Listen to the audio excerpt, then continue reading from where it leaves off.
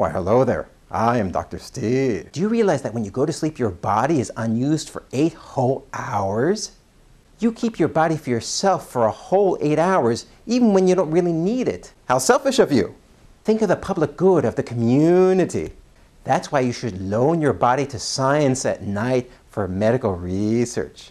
If you loan your body to science, all that will happen is that scientists will come to your bedroom some nights while you're sleeping and perform non-invasive medical experiments to further medical knowledge.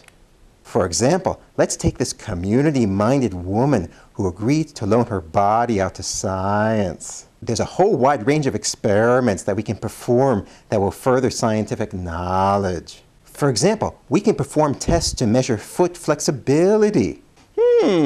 Surprising flexibility. I'll have to write a journal article about this one. We can also test knees for bone density.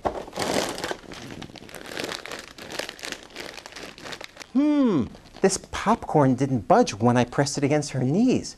That must mean that her bone density must be denser than popcorn. What an amazing discovery! Now let's try something with a different density, like an egg.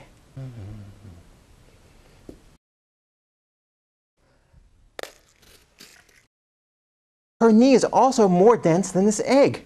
What an amazing discovery! We can also test the subject reaction to external stimuli, such as moisture. Surfing. What an amazing discovery! We can also use this time to test for allergies.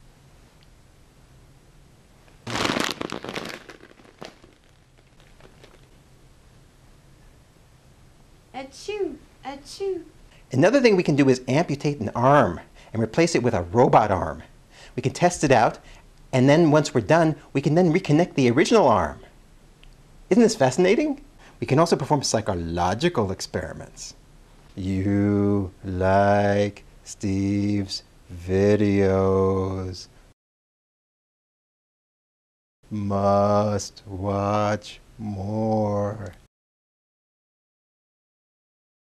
Must watch more.